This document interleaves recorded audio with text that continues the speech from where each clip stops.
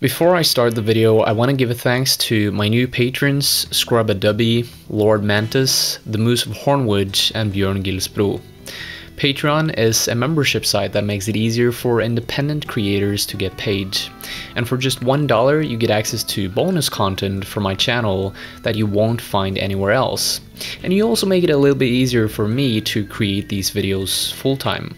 So click the link in the description to learn more.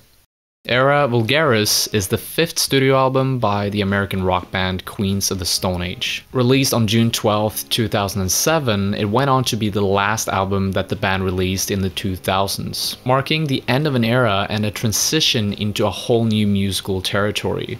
There's a lot of old school Queens fans that love the first three records, but now there was this new generation coming in that started liking their new stuff. Opinions and musical taste aside, in this video we'll take a look at Era Vulgaris' history and the top 10 most interesting facts about the album. So starting off at number 10, Driving and Presence. While their magnum opus and third album, Songs for the Deaf, was inspired by a drive throughout the desert landscapes of California, Era was inspired by a drive that Josh Homme, the band leader, had done through Hollywood. In an interview that him and guitarist Troy Van Leeuwen did right after the album came out, he said, quote, "It ended up drawing inspiration from things that were right around.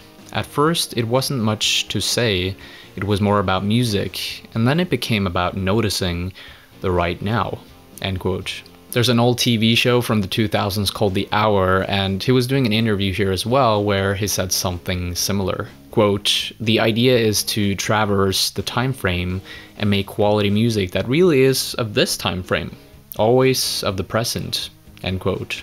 Apparently driving is something that can get people into a more present state, or at least that's the case for Josh Homme. Number 9, Chris as a producer. This was the first time ever since 2000's Rated R, the band's second record, that Chris Goss and Josh Homme produced the album together. And I believe that on both of those records, they don't put their names in the credits as producers, they just go under the moniker 515ers. In an interview with Billboard on February 6th of 2007, Goss mentioned how they had planned to create a duo, like a side project, for a very long time. And they actually ended up doing a performance that same year.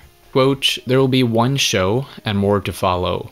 We're focusing on the show, but we have talked about doing a record," end quote. Sadly, 515ers ended up becoming a one-off show and more of a production duo rather than a side project. Number 8, Jesse F. Keeler and Billy Gibbons. In an interview on the Australian radio show Triple J back in June 2006, Jesse Keeler, the bassist of Death from Above 1979, mentioned how he would appear as a bassist on the new Queens album, Era Vulgaris. He then mentioned how he couldn't tour with the band because he wanted to spend more time with his girlfriend.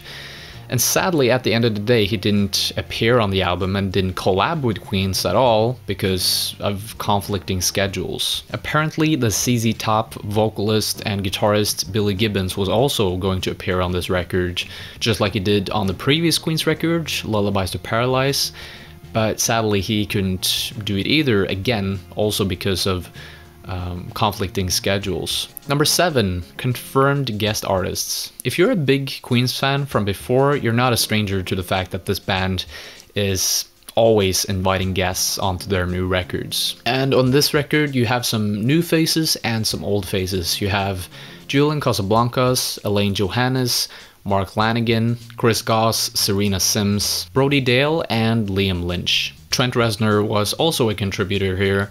Although he didn't appear on all the versions of this album, he did appear on the UK version as well as a promo disc.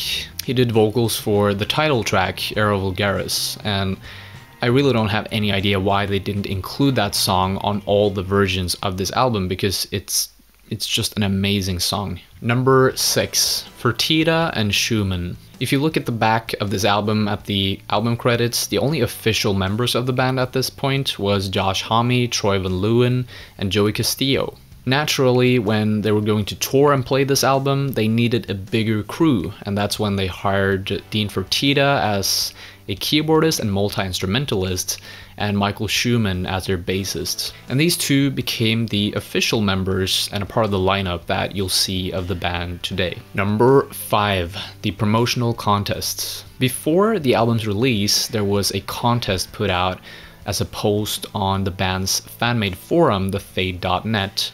I tried to do some research, but I didn't find out what you had to do in order to get into the contest, in order to win. But apparently the band ended up sending out some packages on April 13th, and this package was a CD with a singular song on it, and that was the title track, Era Vulgaris. And along with the CD, the fans also got this handwritten note that encouraged fans to share this song online wherever they wanted. To put this into context, during the early 2000s, a lot of artists struggled to make money because of the rise of digital file sharing.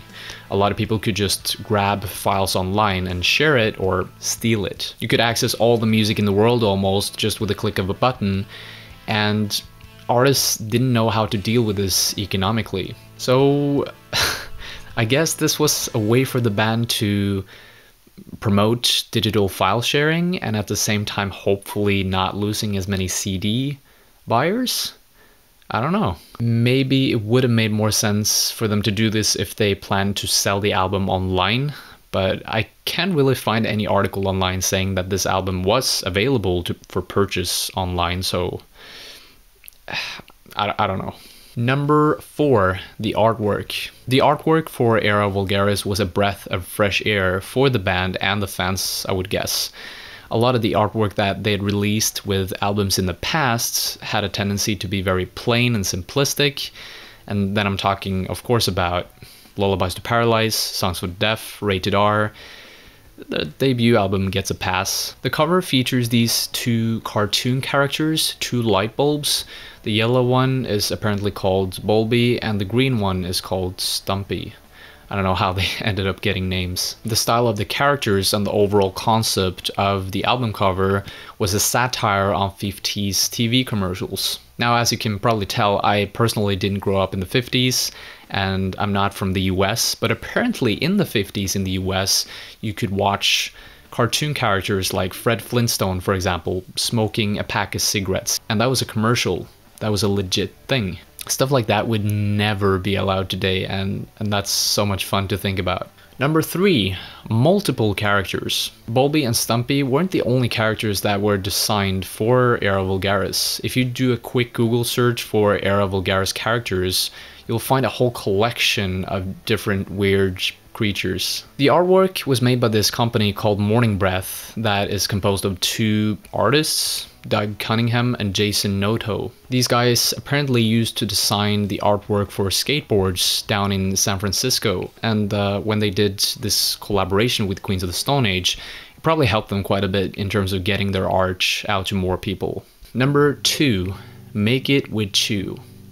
That rhymes. Make It With Chew is the 7th track off of Era Vulgaris. It's also the 3rd single that they released with this album, but with that being said, it wasn't really a new song at the time.